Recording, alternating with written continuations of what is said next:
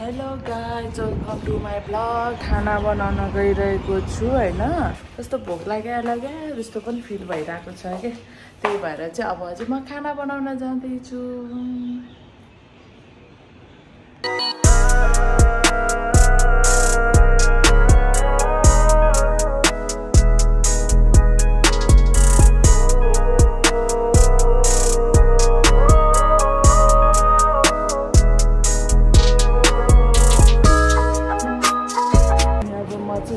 बनाउन गइरहेको छु है त रुम हैन।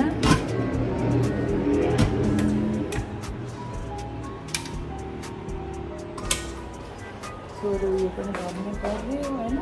फेरि छैन क्या हो। अब के गर्नु गइरहेको छु भनेर अनि म चाहिँ अब दाल बनाउन जान्छु।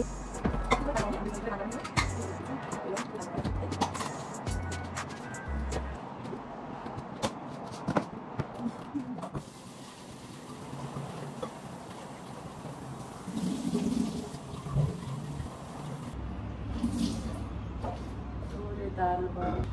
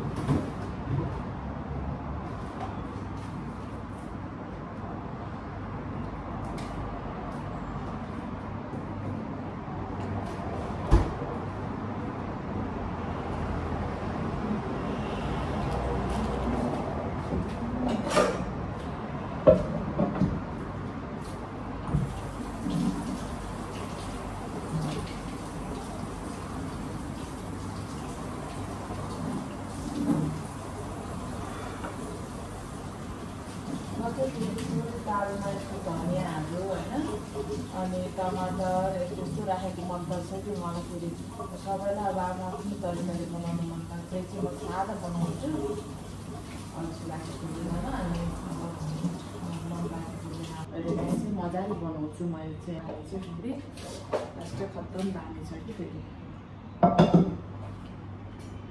खाना भनेको त मिठै खाना पर्यो नि।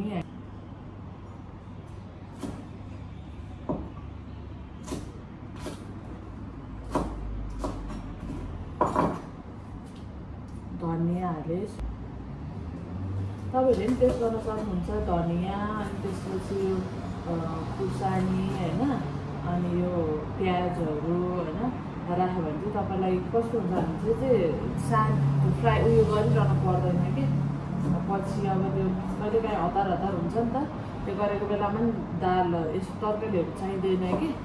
त्यस्तो हुन्छ कि मजाले उयो गरिसकेपछि दालहरू यताउति मात्रले पनि खान मिल्छ कि। फेरि मलाई चाहिँ त्यस्तो हुन्छ है स्पेसल्ली। अब यो चाहिँ अब आफ्नो पोइन्ट अफ भ्यू पनि हुन्छ नि त। अब कसैलाई कसैलाई फेरि दाल मनपर्छ, कसैलाई फेरि दाल मन पर्दैन होइन। त्यो पनि हुन्छ नि त। फेरि म चाहिँ तरकारीहरूमा धेरै मासुहरू यताउति म त्यति धेरै खाना त खान्छु, तर त्यस्तो धेरै खाँदैन कि। हुन्छ नि आलु चाहिँ प्रिफर लाग्छ कि मलाई। फेरि हुन्छ नि कसैले आलु र मासुमा रोज भन्यो भने चाहिँ म त फेरि आलु नै बुझ्ने पाथेँ कि। फेरि त्यस्तो हो कि। फेरि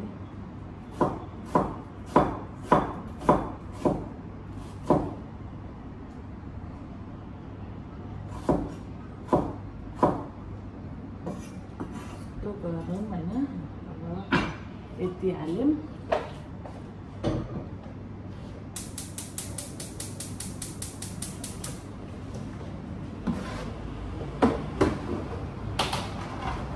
थोरै अब के अरे हाल्छु।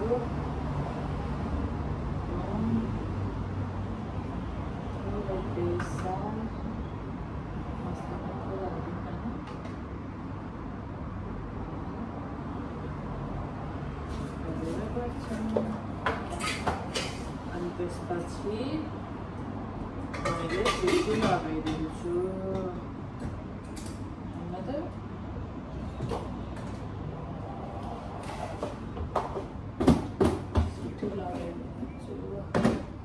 अनि आज चाहिँ यसो मासु पनि पकाउँ भनेको मासु चाहिँ फेरि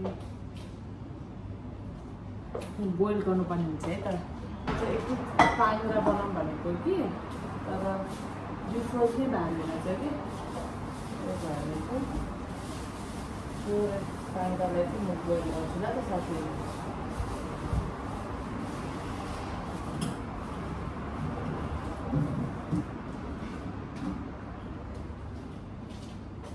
बिजार के कस्तो स्मेल इरहेको हुन्छ नि त होइन म चाहिँ फेरि पहिला चुलोमा झुन्छु होइन खाँदैन एक कुराको हो नि अनि बोइल गरिदिँदै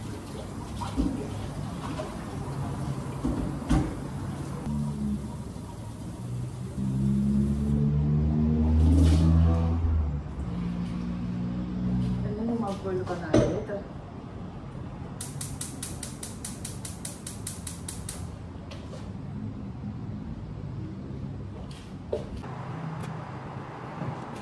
यसमा चाहिँ म हुन्छ नि थोरै बेसार हाल्छु कि म यसमा चाहिँ बेसार हाल्छु अनि त्यसपछि नुन हाल्छु एउटा स्मेलहरू जान्छ भनेर कि नुन हाल्छु अनि थोरै चाहिँ सुकेर हुन्छ नि के भन्छ यो ग्राइन्ड सुक्नेहरू खानु हुन्छ अब मसला जान्छ भनेर कि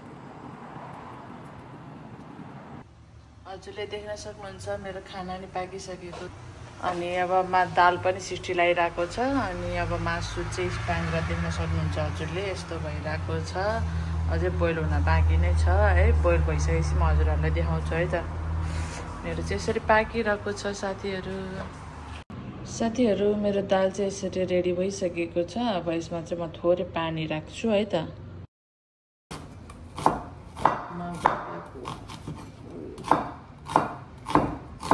प्याजहरू के तपाईँको पाङ्ग्राको लागि चाहिन्छ नि त थोरै खास चाहिँ मलाई प्याज चाहिँ प्रिफर गर्न मन लाग्दैन तर मासुहरू कहिले काहीँ भएको बेलामा चाहिँ गरौँ न त भन्ने कुरा मात्र कस्तो धेरै टाइमसम्म राख्यो भने बनाउने स्मेल हुने कि है प्याजहरू पाङ्ग्राको लागि चाहिँ यहाँ प्याज टमाटर अनि त्यसपछि अनि फेरि मैले चाहिँ यहाँनिर पाङ्ग्रा भुटिसकेको छु है त हजुरहरूले देख्न सक्नुहुन्छ यसलाई रातो गरी भुट्छु अनि त्यसपछि बल्ल मरमसलाहरू प्याजहरू हाल्छु कि म चाहिँ मेरो चाहिँ फेरि त्यसरी बनाउनु पाइन्छ कि हजुरहरूले देख्न सक्नुहुन्छ यहाँ चाहिँ बनिसकेको छ गाइस अनि मैले यहाँ साग पनि बनाइरहेको छु हेर्न सक्नुहुन्छ हजुरहरूले आज चाहिँ हाम्रोमा पाङ्ग्रा साग दाल अनि मासु